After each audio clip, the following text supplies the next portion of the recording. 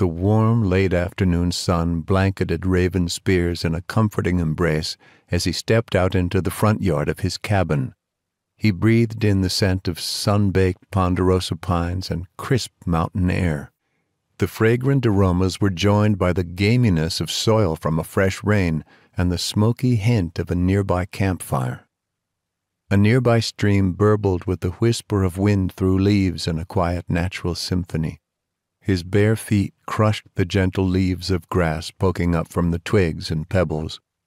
Today was the epitome of peaceful. He felt relaxed, but there was always the lingering horror of the past 2 years in the back of his mind. The death and losses had piled up. For that reason, he was glad he wasn't alone. His sister, Sandra, was with him, staring at a small fire burning next to the sweat lodge adjacent to his cabin. Her dark hair was swept back in a ponytail, and she wore a mask of concentration as if deep in thought. Skinny 8-year-old Allie bent down next to the orange flames, stoking a burning log, heating a hanging pot. She was a miniature, spitting image of her mother.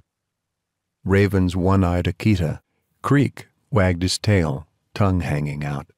He looked happily back and forth between his human family members. "Careful," Sandra chided Allie as Raven approached. "Don't burn yourself." "I'm fine, Mom," Allie said. "Jeez." Sandra looked to Raven. "You know she's stubborn as a wild horse. I blame you for that." Raven held up his hands in a mock defensive gesture. "She's your daughter, sis." "Yeah, but I think she spent too much time with you." "Yup," Allie said with a chuckle. "I'm stubborn like Raven." Raven gave Allie a mischievous grin as he knelt next to her. "I'm really stubborn?"